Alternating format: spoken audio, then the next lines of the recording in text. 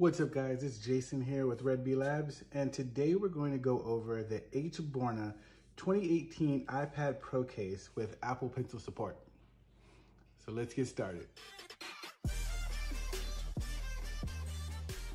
Okay guys, I just got this in.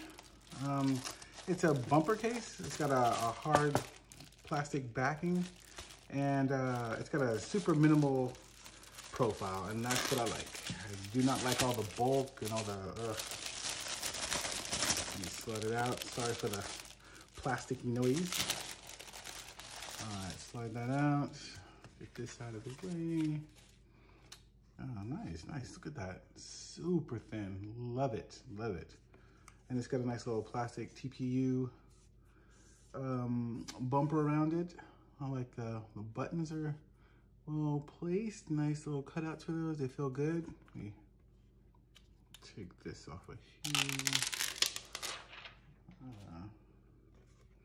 Man, it's nice, like an ultra clear cover, which I love so much because I can show off my iPad.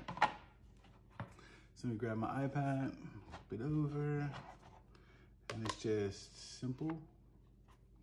Snap it on by the corners. Okay, sorry, I look a little dusty. Very nice. Look at that, look at that. It's got good clicky buttons, like those. Nice, nice. Oh man, and look how thin that is. It is super thin. Now, if you look on the sides, it does have protection for the camera and the bump. So take a drop. That's good. Okay. I love being able to see the iPad in the back.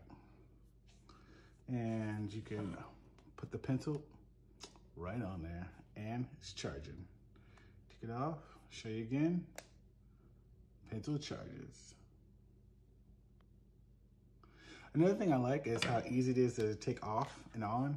I have a bunch of cases I use for different situations, like, you know, if I want a more rugged case, or if I'm just gonna be in the house, or, you know, whatever, you know. But this is easy to take off and on, and very, very, very, very thin. And it's soft. It's soft and like I said before, very shock-proof. You dropped it. I like it also because it feels good in the hand, like when I'm holding it. Doesn't give you that slick feel or anything in the back. It feels really good. As I said before, it's got a hard plastic for protection.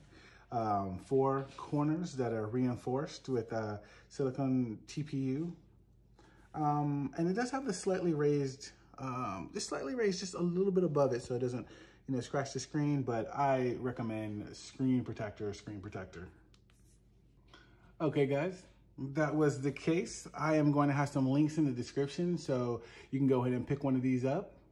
My final thoughts are just that it is super thin, and for that low profile, that minimalistic look, it doesn't even feel like anything's really on it. And that's what I prefer because, you know, I don't like a bunch of bulk on there, and the skins that you put on there sometimes don't provide even that little bit of protection, even if you're in the house.